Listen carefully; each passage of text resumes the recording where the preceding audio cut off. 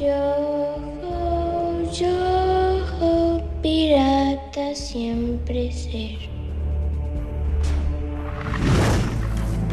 Johnny Depp ha interpretado una variedad de personajes únicos y memorables, ganándose los corazones de fieles fans por todo el mundo. Pero el personaje del capitán Jack Sparrow es el que se ha ganado el corazón de Johnny Depp. What I love about being Captain Jack, which is the irreverence, you know.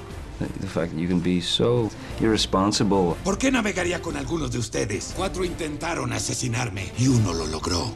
And boisterous and loud and wrong and kind of get away with it. There's no responsibility. And you're in a position to do the most ridiculous things you can come up with.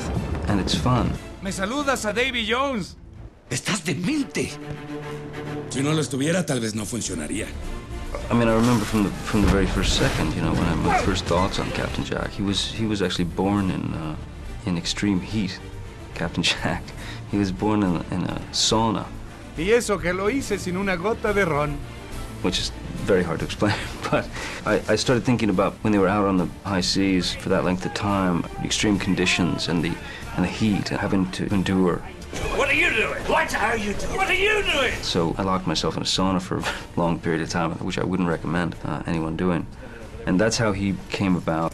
Putting Captain Jack into the ring, as it were, you know, was really about taking the chance, you know, and trying all this weird stuff out in scenes and seeing who reacted and who didn't, you know, on set.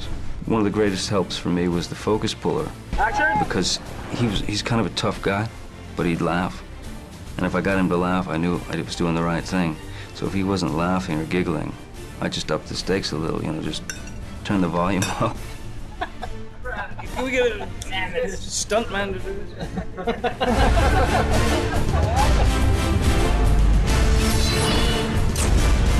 Y aumenta la apuesta al volver Depp en una de las películas más esperadas del año, Piratas del Caribe, en el fin del mundo.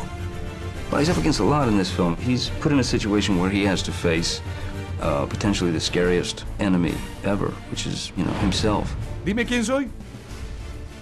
El capitán Jack Sparrow. Once down the gullet of the Kraken, Jack Sparrow ends up where no sailor wants to end up, which is in Davy Jones' locker, which turns out to be far worse than he'd ever imagined it to be. ¿Temes morir? No tienes idea. That's where we pick up with Jack. ¿Que nadie vino a salvarme solo porque me extrañaba?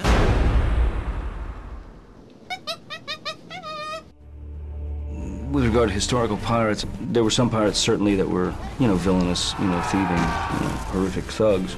But I actually think that there were some pirates who were a bit more like Captain Jack. Debemos pelear y luego salir huyendo. Let's have a ball, you know. Let's get what we can get, do what we can do, you know. Come through it as unscathed as possible, try not to hurt anybody, try not to get hurt, and have a drink.